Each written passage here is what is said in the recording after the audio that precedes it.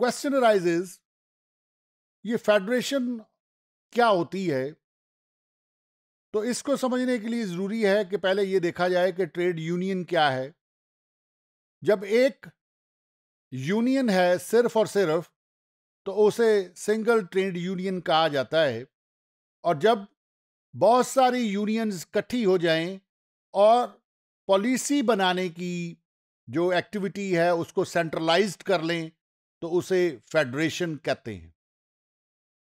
जब यूनियंस इकट्ठी हो जाएं और पॉलिसीज बनाने की जो पावर्स हैं वो अपने इंडिविजुअल यूनियंस के पास रखें और हों वो टोटलिटी में इकट्ठी, तो उसे कन्फेडरेशन कहते हैं।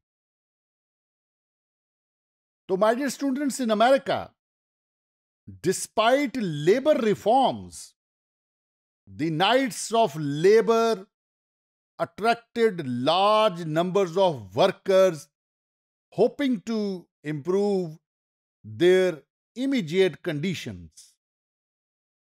ये नाइट्स ऑफ लेबर जो हैं, ये वहां की ट्रेड यूनियंस हैं, फेडरेशंस का हिस्सा हैं।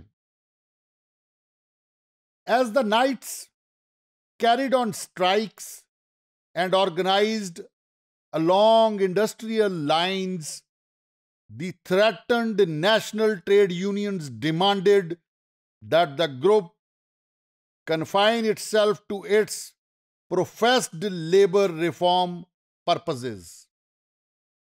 अभी आपको एक और बात बताता जाऊं कि ये जो लेबर मूवमेंट इन अमेरिका है, इससे मुतल्लिक बहुत सारे आर्टिकल्स जो हैं वो नेट पर अवेलेबल हैं, तो आप उनको भी इस ज़िमन में कंसल्ट कर सकते हैं।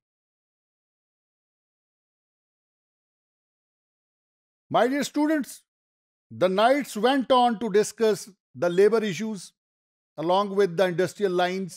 और दूसरी तरफ जो ट्रेड यूनियंस थी, उन्हें ये इशू आया कि ये तो सिर्फ अपने मकासद के लिए काम कर रहे हैं और इन्हें हमारे मकासद के साथ कोई गर्ज ना है।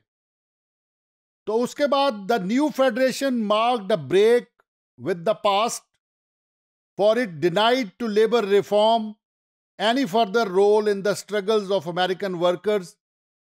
In part, the assertion of trade union supremacy stemmed from an undeniable reality in America.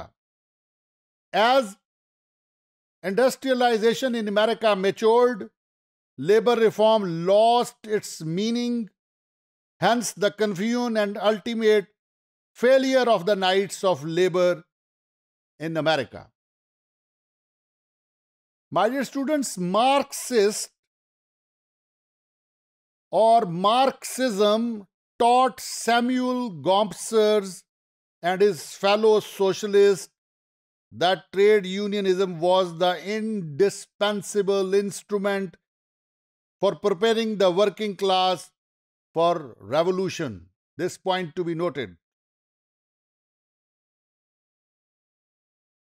Dear students, the founders of the AFL translated this notion into the principle of pure and simple unionism.